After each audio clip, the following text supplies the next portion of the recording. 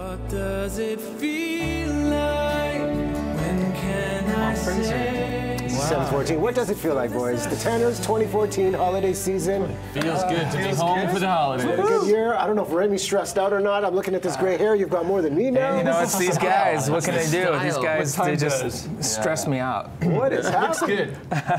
I'm trying to match you. That's what I'm trying to do. Well, it looks awesome on you. It's always great to have you back. I know Fraser's away right now, Yes. but you guys are getting set tomorrow night for a holiday performance, and this is a real special time of the year because we were just saying during the break, your Christmas album really resonates year after year with all of your fans. It's amazing. We didn't realize it would have this much traction. Neither did the record company, but their Universal is really excited about it. It went #1 again as a Christmas album. So Triple platinum now, right? Triple That's platinum. Awesome. Thank you to the fans, obviously. And for all those Vancouver, Very supportive. do you say Vancouverites? The Vancouverites, all of the Okay. viewers in BC. Yeah, Yep. know that Fraser will be there tomorrow.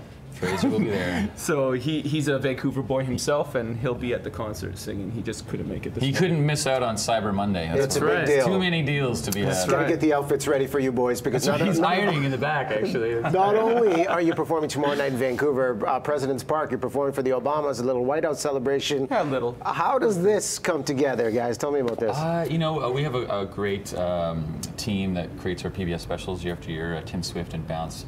And they do the White House PBSs, and this year they're doing Christmas at the White House, which is sort of the national tree lighting ceremony. They're having Patti LaBelle and Nico and Vince and Sia and Fifth Harmony, and they gave us the call. Don't And forget, this no-name Tom band Hanks- called the Tenors, you know? Yeah, this band called the Tenors. Tom Hanks and Rita is Wilson will be hosting. masters of ceremonies. Oh, wow. So it's going to be an amazing show, and what's awesome for us is they're air it every day across North America on PBS, which is exciting. So we're honored to be singing "O Holy Night," which we'll be singing tomorrow as a nice warm-up for the Obamas at the Queen Elizabeth. And Remy, did you guys get to choose the songs? This is important. The set list. The president's going to be watching this. The family. How does the song choice work here? Well, they basically tell us what we're going to sing. Yeah, it's there's no democracy there. Yeah. But no, we suggested a Holy Night, and normally they give you like 3 minutes to sing a song, and but they extended us, for 5 because we're Canadians, and we're constantly sorry for everything. It's so nice to give you extra time. I mean, it's special when you can perform in front of world leaders, and the G20 is another great world summit where you've had the chance to perform. Is that perhaps one of the most bizarre arenas in terms of audience? Because what kind of reaction do you get when there are world leaders sitting in front of you? Crickets! Straight crickets. You know, when Remy was trying to throw the jokes, because he's a very comical kind of guy, we walked on stage at this G20 summit, and there all the world leaders in front of us, and it was deadpan. Like, he was like throwing these jokes, and it was just like nothing. What kind of and joke then do our you prime throw in? minister was supporting, and he was like, It was trying to break Well, the the thing ice. is that we were doing Hallelujah, and I had to tune my guitar, and nobody, like normally I'm like, okay guys, improvise, but everybody's like, complete, my God, there's what's his name, and nothing. And so I'm tuning my guitar, and I'm like, anybody here for the G20? And there's like nothing. And then Harper. At least he had your back. He did. He had my back. He's got his back. Yeah. And, you've got, 13 concerts this season, but holiday traditions, now that we're into December, really quickly down the line, Victor, we'll start with you. What are some signature holiday traditions in the household? I don't know if you recall, but some years back there was a huge snowstorm in Victoria. Never happens, but the airport closed down. And I took a bus to Vancouver because it was like December 23rd. I wasn't getting home. It was my son's first Christmas. So you took a bus right over the water? Yeah, but there were no flights. No, Moses.